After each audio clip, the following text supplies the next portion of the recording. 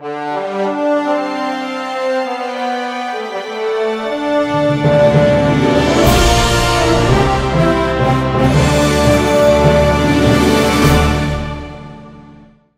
using that bar or this bar over here? Doesn't matter. The ones with the red tape are the standard 45. Let's show people an exercise that we were taught when we were trainers that you should never do. Oh, it's the absolute worst thing ever. You should never do a shoulder press behind the head. That's what we were taught. Well, first, before you slam them for that, there's a reason for that. We've mentioned it on the show before. Yes.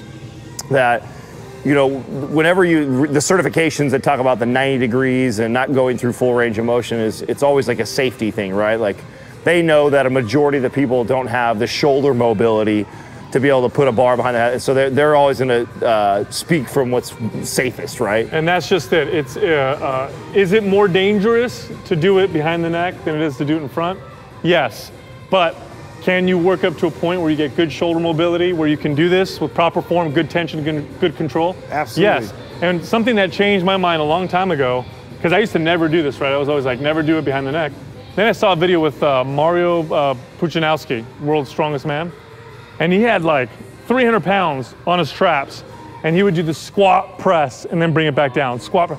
And I couldn't believe how he was doing this, and I thought to myself, I mean, obviously he's not hurting him, right. And it can't be because he's so massive. Eventually he'd end up hurting himself. That was a problem. Well, you're already in that position when you're doing a backloaded squat to begin with, so you're super retracted already to begin with. So. Exactly, and Olympic lifters do these all the time to help them with their snatches, right? They like to have this position. So let me demo this exercise, and then we'll take it from there.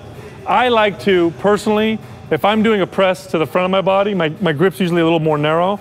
Behind the neck, I tend to go a little wider. I don't know about you guys, but I found that a little bit of a wider grip for behind the neck is a little bit better. Well, it resembles a lot of, like I said, my backloaded squat. That's usually where my hand position is for the so I'll get into behind the bar, the neck press. Press it straight up, and what I'm gonna do with good posture, and now I'm not tucking my head forward to clear my head, I'm staying nice and tall. I'm gonna come down behind the head, and I like to come all the way down till I almost touch the traps, and then press it all the way back up, nice and tall. A lot of people won't have the mobility to be able to do it this way. So I say practice with your mobility. So if it's right here and you're starting to feel like things are twisting and don't feel right, then stay within there for a second.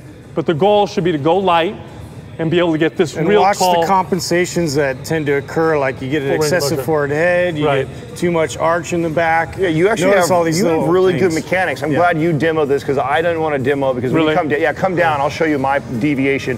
My wrist break right here. Oh, really? Right. Yeah, I have to do this in order to get my bar behind my head and clear. I have to break my wrist. But you have really good form. He's got a nice tight fist that he's pressing straight up. I'm squeezing my shoulder blades back, keeping it nice and tall. Something else I like to do is I like to come down with really light weight, so even just the bar. I'll come all the way down. I'll set it on my traps, but I don't rest it. Yeah. I'm setting it there and staring tight, and then I press it straight up. That's what I'll do. I'll come all the way down to my traps when you come down there, and then I'll put emphasis on that squeezing and retracting that scapula here before I go right back up. You're pulling it down too. You're not just letting it fall back into place. Like everything is super intentional, keeping tension and maintaining it so that way nothing gets out of control. Exactly. So for most common mistake I see, so if you guys have other ones, make sure we point out. Most common mistake I see when people do this is when they grab this bar to do that press, do an overhead press, they do this. Looking up at the bar when they press up and arching that low back when they press. So when you complete the press, Adam, but do it properly, go ahead and show. Yeah. So press it up. So you'll notice that's it. So you'll see here, this is a nice straight line. Right. Tight core, chest high, head straight. You already want to be in line with your ears to behind it. Yes. So you're straight up to the side of your And if you can't do that, if you have trouble with that, go really, really light, do one-arm exercises. I like to teach my clients with one dumbbell and have them practice coming up and just being real nice and tall with that press, try and get that straight line. So another thing that I do, and I know that we always talk about the benefits of standing, and we're kind of anti-sitting on a bench all the time.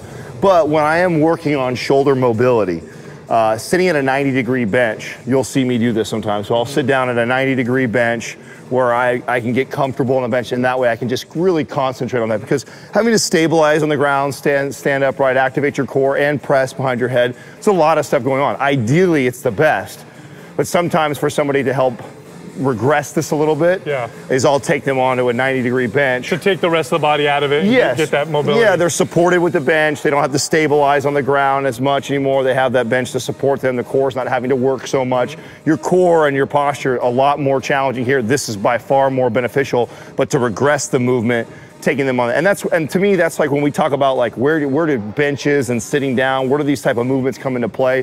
Here's an example where that would come into play. I would regress somebody that's having a hard time with stabilizing the weight over their head, and I can see them practice that. Yeah, like Sal mentioned, like just focusing on one arm at a time and just really noticing, okay, here's where we need to work on range of motion wise. And get real tall. And here's a nice little gem. Here's something I have clients do sometimes before they do a standing shoulder press to help them get that mobility. It's a real easy movement.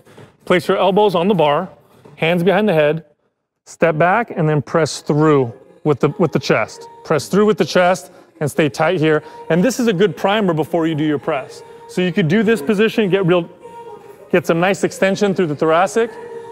Come up, pressing your body weight into exactly, it. and then get up and well, press. anytime I'm doing any sort of, anytime I'm doing back. any pressing, I'm always doing band pull aparts and dislocates before I start, just because that's going to get all this back here firing and activated, so you can get into that position. If you come straight into a shoulder press, a chest press, any pressing movement without any sort of a warm up or primer before, you're kind of asking for it to be challenging. You're kind of asking for injury that way. You're not recruiting the you have muscles. to work through the aches and pains where, let's get nice circulation, let's get nice connectivity there going into the lift. Exactly. So behind the neck press, it's fine. You can do it. If you got the mobility to do it, it's an excellent movement. And if you don't have the mobility to do it, work towards it. Your goal is to work towards that. Exactly.